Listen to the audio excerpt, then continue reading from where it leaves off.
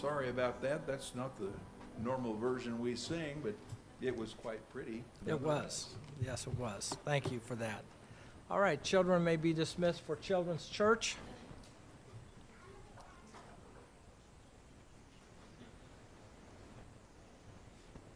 All right, I invite you this morning to open your Bibles to the Gospel of John once again. We're looking today what I call the worship of the believer. And today we're going to talk about just that. We're going to talk about how we worship, if we even worship. We're going to talk about this story with Mary and Martha and Lazarus, and they're going to show us what the worship really is about. We're going to take a look at that this morning. My passage is John chapter 12, verses 1 through 11 is our passage. The worship of the believer. I invite you to stand with me in honor of the reading of God's Word. Beginning in verse 1, if you notice, the Bible says, Then Jesus, 6 days before the Passover, came to Bethany, where Lazarus was, which had been dead, whom he raised from the dead. There they made him a supper, and Martha served, but Lazarus was one of them that sat at the table with him. Then took Mary a pound of ointment of spikenard, very costly, and anointed the feet of Jesus, and wiped his feet with her hair, and the house was filled with the odor of the ointment. Then said one of the disciples, Judas Iscariot, Simon's son, which should betray him, Why was not this ointment sold for 300 pence and given to the poor? This he said, not that he cared for the poor, but because he was a thief, and had the bag and bore what was put therein. Then said Jesus, Let her alone. Against the day of my burying has she kept this. For the poor always ye have with you, but me ye have not always. Much people of the Jews therefore knew that he was there, and they came not for Jesus' sake only, but that they might see Lazarus also, whom he had raised from the dead. But the chief priests consulted that they might put Lazarus also to death, because that by reason of him many of the Jews went away and believed on Jesus. Let's pray together. Our Father, thank you for this account that we're reading today, that we're studying.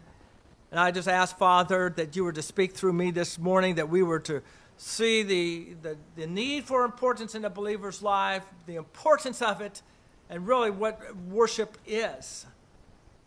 Lord, you deserve all of our worship. You deserve all of our affection. You deserve Jesus Christ to be on the throne of our lives. And Father, apart from that, then I don't feel like we're really worshiping you. Lord, I pray that you would speak through me, that we were to hear from you today, that you would be glorified and honored in all that we say and all that we do, that we make the wise decision today to worship you. We thank you, Father, for what you would do. In Jesus' name I pray. Amen and amen. Thank you. You may be seated. Yeah, I've noticed ever since I've been saved, which is going on for over 30 years now, that one of the biggest disputes and discussions of the American churches have been surrounded by what is called the worship wars. The worship wars. And this battle has primarily been along the lines of what style, what kind of music should be sung at church. Should it be traditional? Should it be contemporary? Should it be choruses? Along with other aspects that comes along with that. It's like, how do we do church? What is church supposed to be like? Is it supposed to be entertainment? Is it supposed to be a skit in a play? Is it supposed to be all singing? Is it supposed to be jumping around, flopping on the floor, dancing all over the place, running around? I mean, how do we do church, you know? And largely because of how I was brought up in Roman Catholicism, it was very conservative. But, because of that, I don't always connect with the newer versions of Christian music. But I am mature enough to realize that it's not so much of the beat that I try to listen to. Now I try to just listen to the words. And I will say that some of these words of the music is one that I can relate to. Some are Christ-centered and focused. Worship is not about just singing songs. It's not about singing a chorus or some popular music. Worship is not about really how we do church. But what worship is where you and I come into play at, is worship is about one who loves the Lord Jesus Christ, and all we want to do is that we want to express that love to him. As we read in this chapter today, it's the beginning of the 12th chapter. It's a fairly long one if you look through it. And the majority of it, I know, is taken up with the account of Jesus' arrival into Jerusalem just a few days before the death on the cross. But John moves this narrative. Before he does move that narrative in that direction, he records for us a dinner. A dinner that has been given in honor of Jesus Christ at a very familiar town called Bethany. And the reason why we want to look closely at this passage of Scripture is because what transpired in this meal is a picture of genuine worship. This is a picture of what real worship really is, but it also is going to show us the kind of warfare that the believer who worships the Lord will certainly face. You copy that?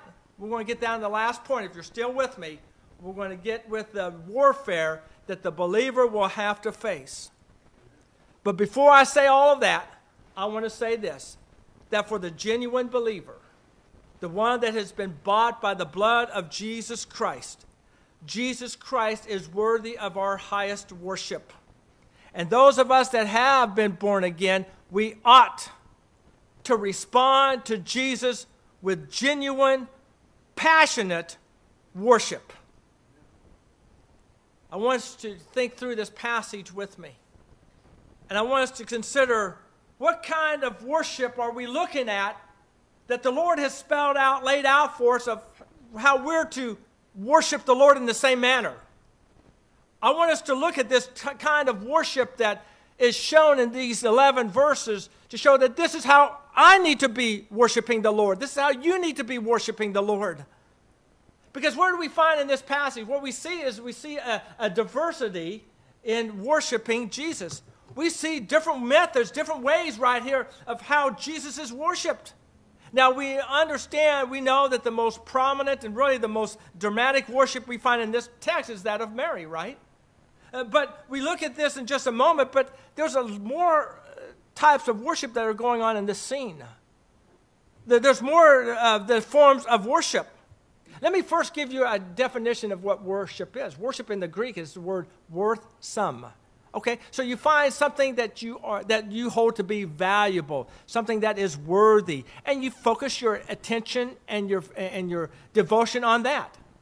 Worship can also be described as giving honor and reverence to God. It means to bow down to God. That is what worship is.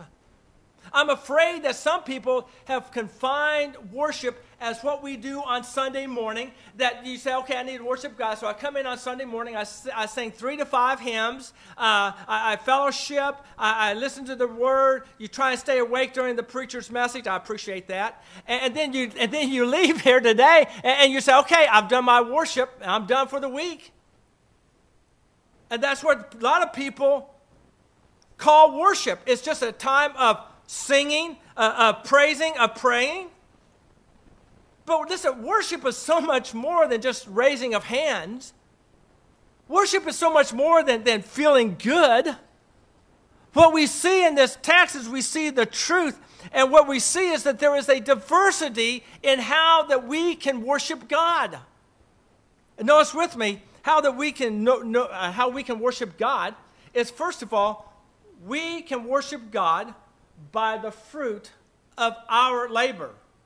By the fruit of our labor. John tells us in this passage that 6 days before the Passover event that Jesus came back to Bethany. Okay, that was the site of his latest and his greatest miracle, the rising of Lazarus from the grave. We looked at that last week. John tells us in verse 2 that they made him a supper. What kind of supper do you think they made them? I mean, this was not an ordinary meal, right? This was a thank you, Jesus, for raising Lazarus from the grave. That was that. They weren't having, I don't know what they had, but it's not PB&J, okay? They didn't call in a pizza. I know that they didn't do that because this is going to be an elaborate meal. This is going to be a meal that is going to show their gratitude and thankfulness to Jesus. And the family of Lazarus wanted to express their gratitude to Jesus for what he had done. We would do the same thing, right? And notice what John says in verse 2. There they made him a supper and Martha served. Well, does that surprise you?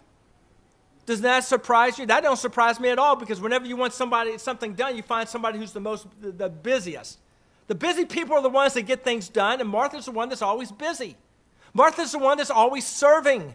Martha's the get to and get it done kind of a girl. I mean, she's the one that you know, wherever there's work to be done, you don't have to ask her. She's already doing it. And that's her makeup. Now, we know on one occasion in the Gospels that Martha was so busy on one occasion fixing the meal that she was irritated because Mary, her sister, wasn't busy, that she was sitting at the feet of the Lord, and Jesus had to gently rebuke Martha. But that doesn't mean that Martha's service was wrong. It just meant that her heart was wrong on that particular occasion. There's a time to sit and listen. There's a time to work and to labor. And her service to Jesus was, in John chapter 12, is an act of appreciation for the Lord. It was her reasonable service, okay? It was what she was to do.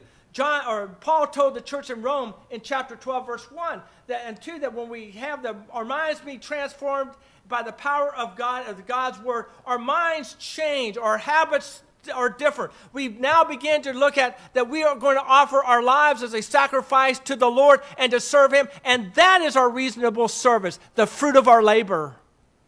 And this is exactly what Martha was doing. This was her reasonable service.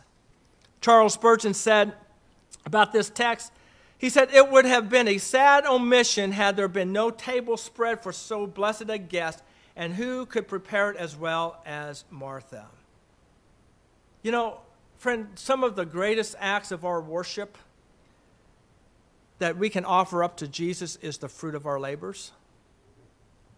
When we do anything productive in his name, for his glory, and for his pleasure, it is an act of worship. We look at, and I'm going to talk a little bit more about this later on, but we live in a time that we were born for this time, okay? We were born for this time, for 2020. When the government shuts down, the world shuts down, we see the COVID spreading, we see that this time in our lives where you and I are seeing the fulfillment of Scripture before our very eyes. Jerusalem became the capital of Israel. We're seeing that America is losing the superpower status of the world, that you and I are going to be living in a whole different world here very soon. We see that there's the loss of the petrodollar, that Russia and China are now trading back and forth with the Chinese currency. I'm sorry, I can't remember it right now.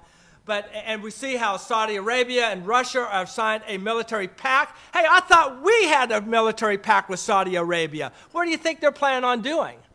We're seeing all these changes taking place. We're seeing all these things. We're seeing that the government mandates. We're seeing mandates. We're seeing that some of us are wearing our president's patience thin. We're seeing that there are this loss of jobs that are going on. Let me tell you something, friend. When you keep the faith, when you steady the course, when you keep on the path that God has called you to do it, that is your act of worship. It's just like this. Let's look at the family for an example, because your family's under attack. The dad's a spiritual leader of the family. There's no question about that. Listen, dads, this falls on your shoulders.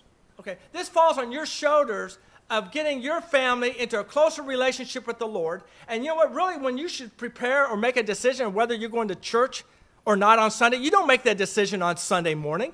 You make it on Saturday. That way you're in bed early on Saturday night. You wake up in the morning and say, wife, kids, we're going to church. But we don't want to go to church. We want to sleep in. Yeah, I want to watch Joel Osteen on TV. You know what? I know what you hear. Some of you dads are beta dads. Okay? You're not alpha dads. You cower in, you follow in behind, you listen to your wife that she's the boss, she's the leader of the family, you do whatever she says. That ain't right. That's not what God's called you to do. You're the man. You're the has a backbone. You're the one that's supposed to make the decision. And let me tell you something, friend. Dads, when you would rather play golf on Sunday morning with your buddies, or would you rather sleep in on Sunday mornings, or if you got to get that deal done and signed and sealed and delivered by Monday, and you got to stay early on Sunday to start doing that, but you decide, hey, wife, we're going to go to church on Sunday morning, you know what that is? Your act of worshiping God. Do you understand that? And for the wives, for the moms, you care for your children for Christ's sake. You teach them biblical morals and values. You instill in them godly convictions. You teach them right from wrong and not to compromise your convictions. You show them this is the truth and this is the error way. Do you see that your labor like that is the way that you worship the Lord? Do you know how you run your machinery at work? When you do it for the glory of God, that's a way that you worship God. You see, this passage reminds us that not only does our labor is a way that we worship the Lord, but here's something else I want you to consider that we can glean from this passage, is that the diversity of worship is also by the fact of our very lives. If you notice in verse 2 said, and Martha served, but Lazarus was one of them that sat at the table with Jesus. Lazarus was at the meal. Well, of course he was. You know, Lazarus was exhibit A. You know, I think Jesus was sitting here. I think Lazarus was sitting at the right hand of the Lord. Jesus had performed that miracle, and the reason this thank you meal was being served was because of what Jesus did for Lazarus. I think Lazarus is pretty interesting. Lazarus, you know what? There's nowhere in Scripture that's ever recorded of anything that Lazarus has said. Do you know that? And did you also know that there's nothing in Scripture that Lazarus had ever done other than being raised from the dead that's recorded in Scripture? You know? And so Lazarus is an interesting figure in Scripture. Apparently, the only thing that Lazarus did that was worth noting was that he died and Jesus raised him again. Well, my point in saying all of this is that the power of Lazarus is not in what he did for Jesus, but rather what Jesus did in and through him. You see, Lazarus' life itself is a testimony of the power and the glory of Jesus Christ. You know, there's some of you whose your very life means that this is how you worship the Lord. It is a godly life is always a testimony of the glory of God. How faithful that you are, what you're doing with your life. You see, because like for all of us, we had what I call the BC days, before Christ days, okay? Some of you did not get saved till later in life, like myself, okay? So everyone knows back for Joe Martin that I had my BC days. They knew that I was dead, okay? They knew that I was dead in my sins, but here's something is that they also saw when I was made alive. I'm saying that your life can be a wonderful testimony of worshiping the Lord when you're living for Him. You see, for some of you, people knew that you were a train wreck. People knew you were a lost cause. People knew that every time that you opened your mouth, there was profanity that poured forth out of it like a broken sewer line. People knew that every time that you reached out and you had a bottle in one hand and a weed in another hand. But now they see there's a Bible in your hand instead of the bottle or the weed. They see that when you open your mouth, it's praising to God rather than cussing or cursing God. It's undeniable.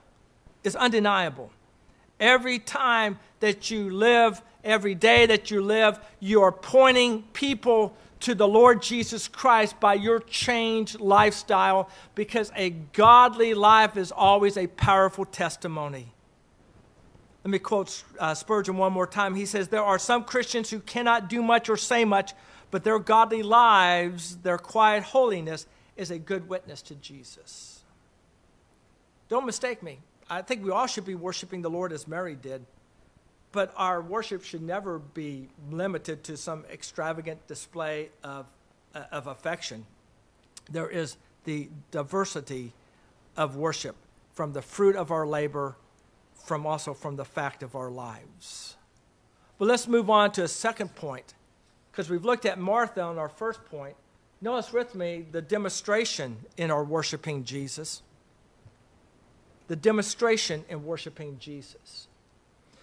The people in the room, they were enjoying a meal together. They were laughing and carrying on, just having a great time. They kept looking back and forth to Lazarus and to Jesus and, just talking, just having a great time. I always wondered what they were talking about, I'm sure they were asking Lazarus, what was it like for those past 2 days, when you were dead? Where did you go? What happened to you? And, can you imagine what Lazarus would have said when he woke up? He was dead, but then he woke up. He said, man, I fell asleep for 2 days. I'm not going to fall asleep tonight at all. That talking back and forth, that casual conversation among friends. But then the meal was interrupted. It was interrupted by something that was both very unexpected and also is very uncomfortable for most of the people at the table. Mary came in. She knelt down at the feet of Jesus. The room grew silent as she broke open a bottle of perfume, and then she poured it on the feet of Jesus Christ. Can you imagine the expression of shock that must have went around that table? I mean, Mary, I know there had to be gasps and gawks, but she ignored all of that because Mary wasn't worried about what anybody else was thinking. Mary wasn't thinking about what other people were thinking. She had come there to worship Jesus Christ and to demonstrate for us some very important truths that we need to understand about worship. What is it that we can learn now from Mary's example of worship? First of all, worship is always expensive. It's always giving God the very best. John goes to great lengths in this passage, doesn't he, to make sure that we realize how costly and how valuable this perfume was that Mary just poured out on the feet of Jesus. Verse 3 tells us that Mary had somewhere around 12 ounces of an ointment called spikenard, which was extracted from a plant that was in India that was very expensive to the process of it to turn into perfume. It was a favorite scent around Palestine, but everyone else, many people could only afford the generic brand that smelled similar but was a lot less expensive, was not as fragrant. However, Mary had the real stuff. She had the very costly stuff. And we understand how expensive this was when Judas said in verse 5 that this ointment would cost as much as a yearly wage for someone living in that day. You know what? If we translate that to our time, okay, it would have been worth, listen, that bottle of perfume would have cost today tens of thousands of dollars. Now you're thinking, they don't make perfume like that anymore. Oh, yes, they do. If you believe everything you read on the internet, I Googled this. You do it too. Okay, not now, afterwards. Clive, listen to this. Clive Christian Absolute Osmanthus perfume. $10,000 an ounce. Today, you can buy that. Now, this is what I want to do. If I give Brother Don's credit card, I will buy that. I will buy it, and I'll share it with all of us. I will even wear women's perfume that's $10,000 an ounce just for one day, just so I can smell pretty. But there is perfume out there that is that expensive. What's Mary teaching us? What Mary's teaching us is this, that cheap, easy, lazy worship is not fitting for Jesus. Half-hearted worship that costs you nothing isn't that kind of worship that he deserves. You know, Hebrews chapter 12, verse 2 says that our eyes are fixed on Jesus Christ, the author and finisher of our faith. It's when our eyes are fixed. What are your eyes fixed on? What do you look at? What are you focused on? What's your mind's eye or your physical eye looking at? Because here's what I'm saying is that you will go where you look. You are going to go where you look at. And true worship involves a sacrifice of our heart's affections. I believe that the only time that we can be considered worthy of being or entering into the kingdom of God is when Jesus Christ is sitting on the throne of our lives. You remember last week I told you to look at your life as a kingdom? Well, who's sitting on the throne of your kingdom? Who's sitting on the throne of Joe's kingdom? The kingdom of Joe. You know, who is on that throne? Because it could be your job. You know, it can be your pleasure. It could be money. Yeah, it could be any number of things. But this is what I'm saying is that I believe that all other affections must be subservient to having a right relationship with Jesus Christ. You see, you go where you look. And what we're seeing with Mary is we see that she was focused on Jesus. But notice not only the expense of her worship, but notice the expression of it. As I've said, Mary took this very expensive perfume, poured it onto the dirty, callous feet of our Lord, and then she went a step farther. She did something that was very shocking, and some might even say shameful act in that day, and that was that she let her hair down and she wiped up the excess perfume from the feet of Jesus Christ. If you had lived in the first century at this time, a person living in that time would have probably would have cringed when they saw a woman letting her hair down, because it was an awkward and an uncomfortable sight. What was she doing? Author Leon Morris said, "To attend to the feet was the task of the most lowly slave, so that Mary's actions involved great humility as well as great devotion." What Mary was doing was that she was humbling herself publicly and showing by this act how much she recognized the glory and the majesty of God. I think there are some people here that would never publicly praise and worship Jesus Christ simply because you're afraid of what other people will think. We've learned in Theology 101 years ago that whenever we sit down for a meal, we don't matter where we're at, who we're with, it doesn't matter. We give thanks to the Lord. I think a lot of people won't do that. Some people in the professional realm, they're too professional, that it might harm their advancements if their superiors see them bowing and praying to God. I think that there are times when people will never shout praise the Lord in the midst of company. They will not seek after prayer. They will not mention anything at all about Jesus Christ, because they're too afraid of what people will think about them. They'll never share their faith because they're afraid that they will be ostracized, that they would be laughed at. And yet, I believe that if we really know who we are and who Jesus is, we should never worry about embarrassing ourselves. John says that the smell of the perfume filled the room. Everyone got a whiff of Mary's worship, but the smell wasn't for them. It was for Jesus, and Mary didn't care whether they liked it or not. There's a third area we want to take a look at here, and that is the demonstration. As we see also that there is the extent or the expectation of her worship as well. I love what Jesus said about Mary's act of worship. When Judas criticized it, Jesus said, "Leave her alone."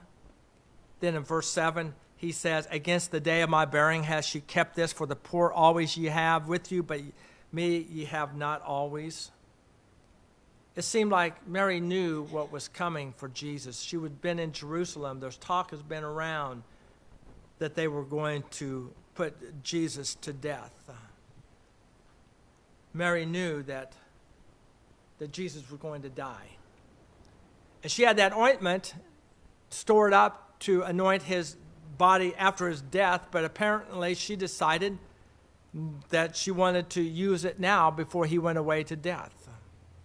Mary's expectation was this: I'm going to see him like this. I'm not going to see him like this after he dies. I want to show him my love now while he is here with us. And like Mary, there ought to be an expectation in our worship as well. Mary worshiped in anticipation when she should see him no more. But we worship in anticipation when we leave this world and we see him for the first time. We worship with an expectation. Like the song says, when we've been there 10,000 years, bright shining as the sun, we've no less days to sing God's praise than when we first begun. You see, there's the diversity in how we worship the Lord. This is the demonstration on how we do worship the Lord. But we have to look at one more point, and I think that this is always trying to save the last point as the big finale. We see the danger in worshiping the Lord. Because if you're going to worship the Lord as Mary and Martha, if you're going to serve the Lord, then you need to be ready for a fight. Because the critics and the devil will be ready to attack you. I don't have anything really much to say. That's really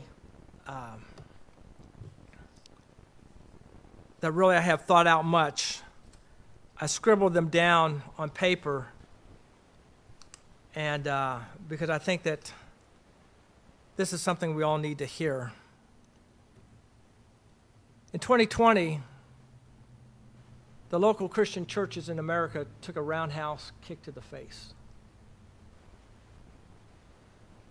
The government told us we need to shut down, and we shut down. What we found when that happened was after the effect, we saw how the separation of the wheat and the tares. You know the parable when Jesus talked about the wheat being the believers, the tares being the unbelievers. He used that as an analogy, wheat and weeds. That roundhouse kick to the face separated the wheat from the tares in many ways. It showed the churches exactly what they really were. Nothing more than a feel-good country club, due-paying building organization for many churches.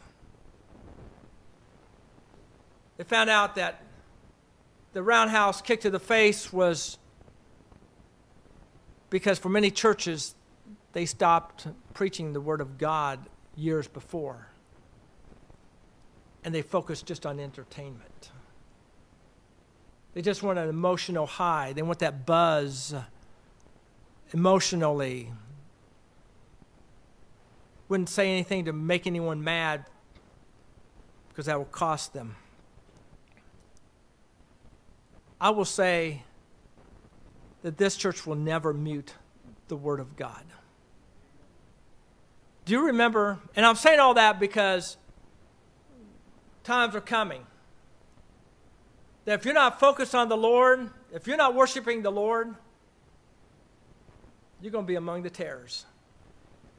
Not that it will change, it's just that you'll be revealed that you're just part of the tares. Do you remember the night that the angel of the Lord came to Israel, came to the Jewish people when they were slaves in Egypt, and they said, if you put the blood of the lamb on your doorpost, the angel of the Lord will pass by you.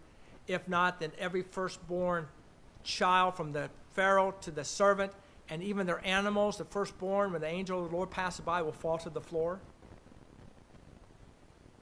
And what made this night so amazing that was different than any other night was this, because the Jewish people, they obeyed the Lord. They were sitting in their homes, in their small groups. They were having the fellowship. They were eating the meals. And then the wailing, the crying, the screaming, the chaos came. And what they heard outside was this. They heard a world that just took a roundhouse kick to the face.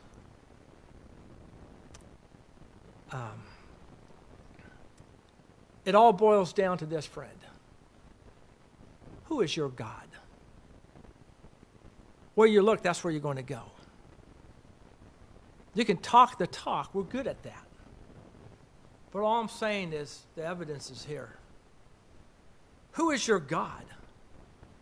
Who do you bow down to? Who are you going to listen to? Who do you think that's going to take care of you? You know who takes care of me and my family? The Lord God Almighty, the creator of heaven and earth. That's who takes care of me. I don't eat from the hand of the government. I don't eat from the hand of my employer. I eat from the hand of God who protects and provides for me. And when we can get in this mindset, when we get in this frame of mind that God is sovereign, that He is worthy of all of our worship, that He is the one that is sitting on the throne of my life, He takes my life and He provides for every need that I have. Are you ready for a tsunami that's coming? Are you ready for this tsunami that the liberals are coming after the churches next? After your families, for many that's sitting here, you're going to lose your job soon. I'm probably one of them. Does the government scare me? No. Not at all. But I'm not going to bow down to them. I won't kneel to them. I will not obey them. I do not feed. They do not feed me. It's the Lord that feeds me. The body of believers, when threatened with the loss of freedom or our Christian liberties being taken from them, is what I'm seeing here in the very, very near future. What this does is this. It separates the wheat from the tares. It separates who are you worshiping. I always believe that the persecution of the church, it will drive growth. Okay? It will separate those that do not belong. It will bring in those that are true born-again believers. This regime in D.C., and I call it regime because it's been stolen, taken from us, so it can't be administration, right? Administration is when it's legally voted on. The regime is when it's forcefully taken. Okay, so I got that straight. So yes, this regime that is in D.C. has been successful in scaring many people, thinking, for some people here, that your next meal is coming from the government. I believe if you reframe your mind into believing that this liberated belief system, that I am supposed to be putting Jesus Christ first in my life and in my faith, then the Lord God Almighty, the creator of heaven and earth, he is the one that will provide for me and my family. Again, I don't eat from the hand of the government. I don't serve him, them. I serve the King of glory, the Lord of lords. That's who my worship is. My friend, listen, if you're not prepared, you need to get things ready. Because it's coming. It's coming down the pike. It'll be here quicker than you think it will. When it starts coming, it'll happen so fast, it'll be too late. So my challenge to you today is, first of all, your soul is the most important thing you possess. If you've never trusted in Jesus Christ as your Savior, if you're not sure about it, today's the time to get things right. Okay. Today's the time to make sure that you are been saved. If you have been saved, if you're in your body's your kingdom, but Jesus Christ is not sitting on the throne of your kingdom, you need to wonder, you need to ask yourself, why isn't he on the throne of my life? And to make him the throne of your life. Today, in the quietness of your own heart, don't care what other people think. Don't be embarrassed by it. You come forward if you want. I just want to see it get done. I don't care if you do it in your pew, do it here at the altar. I don't care. I just want you to do it, to get things right with the Lord. So whatever the Lord has spoken to you about this morning, here he's waiting for a response from you, okay? And we dare not, when someone's speaking to us, just walk away from him or them without a response. We won't do it to the Lord either. So whatever God has laid on your heart to do, whatever that you may be worshiping that's not him, put it down. Drop it to the floor. Put the Lord Jesus Christ on the throne of your life. Let's pray together. Father, I thank you for the example of Mary and Martha, of their way that they worshiped you. Thank you, Father, for the diversity that we have. Worshiping is more than just singing or singing choruses or just shouting out loud. It's about our labor.